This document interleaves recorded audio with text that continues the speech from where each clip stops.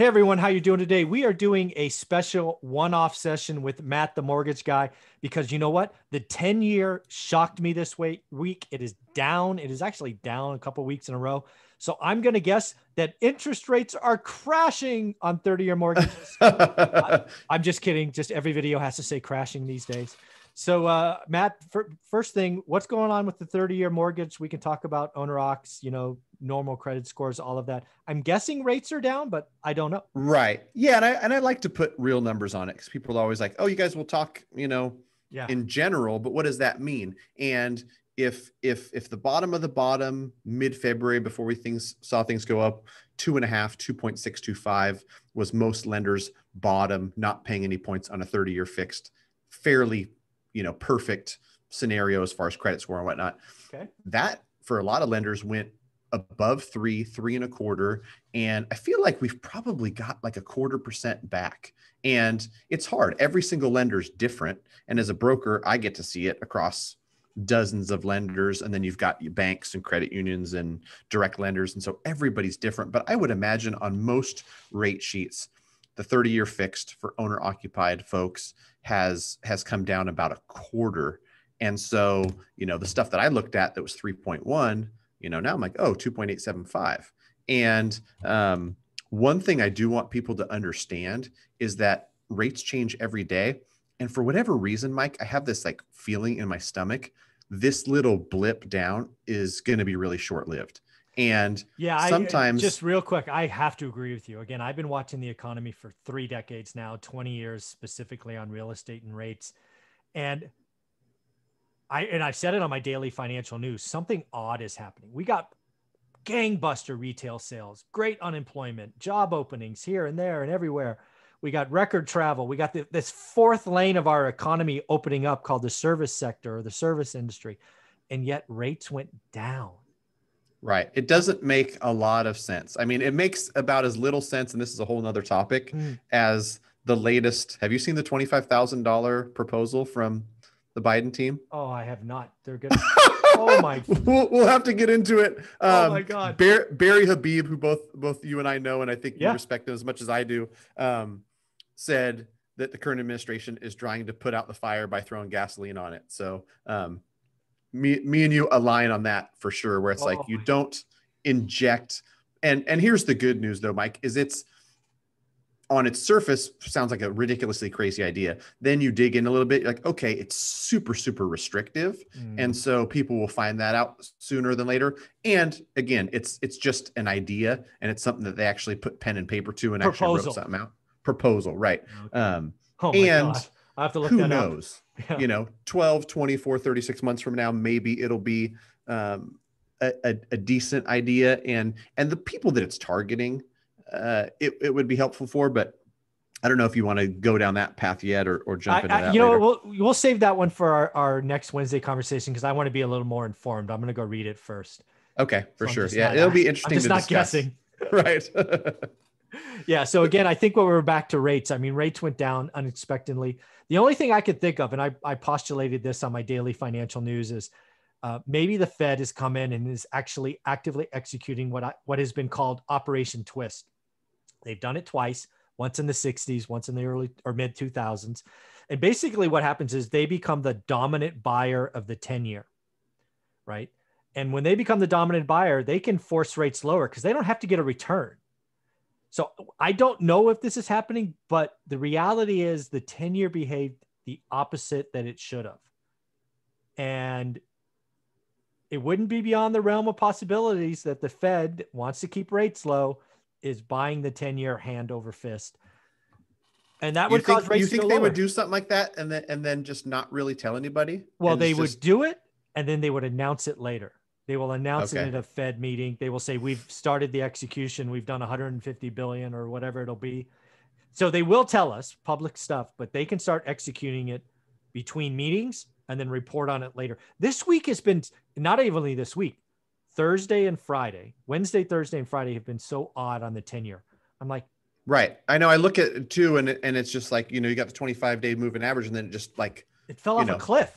And that's the only thing I can think of, is there's been some external force, likely the Fed, because they're the only one with enough size, to interrupt that market. I mean, it was a trend, and trends are hard. Trends bounce. They don't fall off a cliff very often. Right. Right. And that's why too, like everything we've seen where it's like future inflation is coming, everything that we see in the future is going to cause interest rates to go up. I generally don't try to advise and tell people like you should lock or you should float. I kind of give them the information, let them decide right now more than ever. And I talked to my team about this morning. If you like it, lock it. I just don't trust that what we see right now and this little dip in rates will last. I would not be surprised if we give this whole quarter back next week or the week after. And then people inevitably be like, what happened? I thought we were back in the twos. By the time any other news outlet starts talking about this, we'll have already given it up. Yeah. Well, the other thing I want to flip the script on is something I'll call buyer sentiment.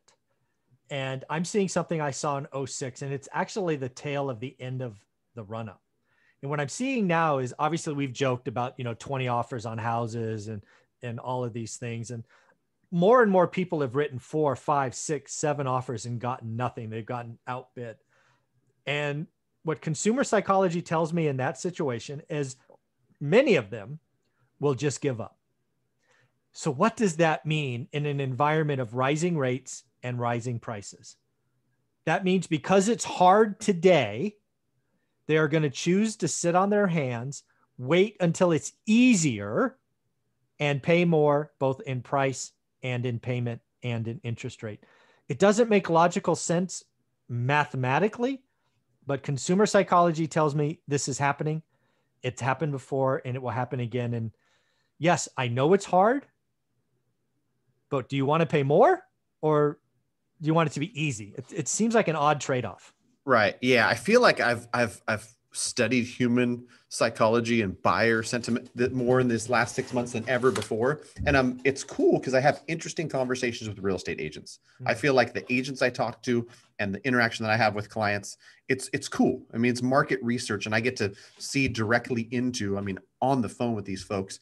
And when you're competing in a market like this, the first thing that happens is you maybe have heard about it, or your lender or your realtor tells you about it. Hey, listen, Mike, it's difficult out there, as you may or may have not heard. It's going to take offering above asking. You might have to remove some contingencies. If it's listed for $379, I can tell you from talking to the other side, it might go for $430 or $440. You tell somebody that, it goes in one ear and out the other. Then they offer $400 on that first house, and then they get the news. Not only did we not get it, but to be completely honest, we weren't even close. Mm. So then the next house, they're like, well, I don't want to pay 50 or 60,000 above ask. So they offer $415 on something with a similar, $379 listing price. Then they miss out again. And then it literally, I see it with so many people. It takes a couple times where they go, oh, maybe the stuff that they were talking about, like these people that are doing this every day might know what they're talking about. And so then they get a little bit more aggressive and a little bit more, okay, yeah, I really want to buy a house. And if the aggressive offers don't work, then it turns into frustration and it turns into, I don't want to do this anymore.